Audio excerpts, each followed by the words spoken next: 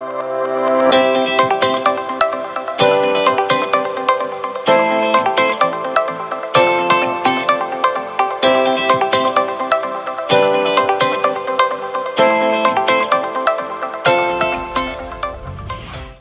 Cane Creek Cubs.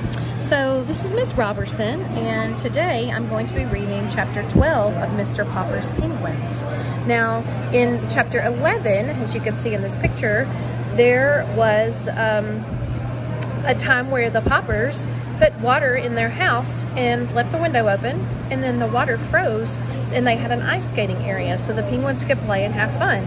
Well, I happen to be at a skating rink today, ice skating rink.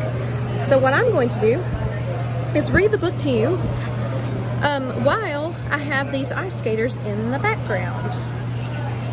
So we are on page 74, reading chapter 12, and it's called More Mouths to Feed. So the next day, Mr. Popper called an engineer and had a large freezing plant installed in the cellar and took Captain Cook and Greta down there to live. Then he had a furnace taken out and moved upstairs into the living room.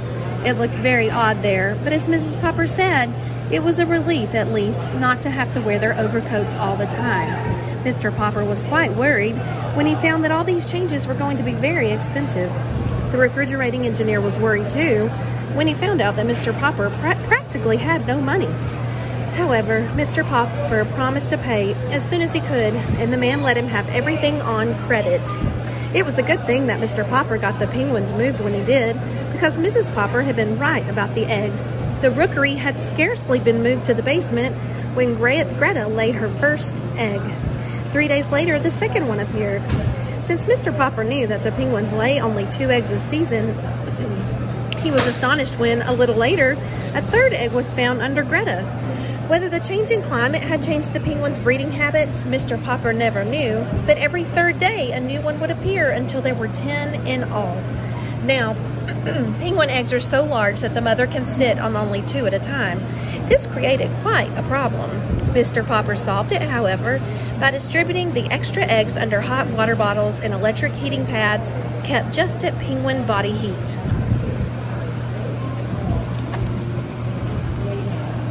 The penguin chicks, when they began to hatch, were not so handsomely marked as their mother and father. They were fuzzy, droll little creatures who grew at a tremendous rate.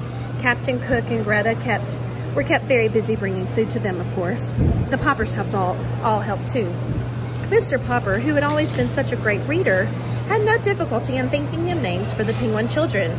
They were Nelson, Columbus, Louisa, Jenny, Scott, Magellan, Adelina, Isabella, Ferdinand, and Victoria. Still, he was rather relieved that there were no more than 10 to name.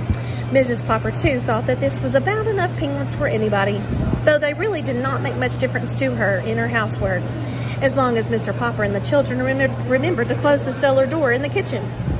The penguins all loved to climb the stairs that led up to the kitchen and never knew when to stop unless they found the kitchen door closed.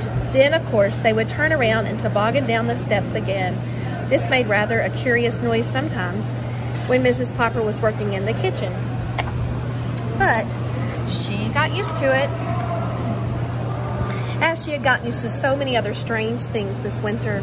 The freezing plant that Mr. Popper had got for the penguins downstairs was a large and good one. It made very large blocks of ice instead of small ice cubes, so that soon Mr. Popper had a sort of ice castle down there for the 12 penguins to live in and climb over. Mr. Popper also dug a large hole in the cellar floor and made a swimming and diving pool for the birds. From time to time, he would throw live fish into the pool for the penguins to dive for. They found this to be very refreshing, because to tell the truth, they had gotten a little tired of canned shrimp. The live fish were specially ordered and brought all the way from the coast in tank cars and glass boxes to 432 Proudfoot Avenue. Unfortunately, they were quite expensive. It was nice that there were so many penguins, because when 2 of them, usually Nelson and Columbus, got into a fight and began to spar at each other with their flippers, the 10 other penguins would all crowd around to watch the fight and make encouraging remarks. This made a very interesting little scene. Mr. Popper also flooded a part of the cellar floor for an ice rink. And here, the penguins often drilled like a sort of small army in fantastic marching movements and parades around the ice. The penguin Louisa seemed especially fond of leading these marching drills. It was quite a sight to see them after Mr. Popper had the idea of training Louisa to hold a small American flag in her beak while she proudly led the solemn parades. Janie and Bill would often bring their friends home from school with them, and they would all go down and watch the penguins for hours. At night, instead of sitting and reading and smoking his pipe in the living room as he had done before, Mr. Popper would put on his overcoat and take his things downstairs. There he would sit and read with his mittens on, looking up from time to time to see what his pets were doing. He even thought about the cold, distant regions in which the little creatures really belonged. Often, too, he thought about how different his life had been before the penguins had come to keep him occupied. It was January now, and already he dreaded to think of the time when spring would come, and he would have to leave them all day and go back to painting houses.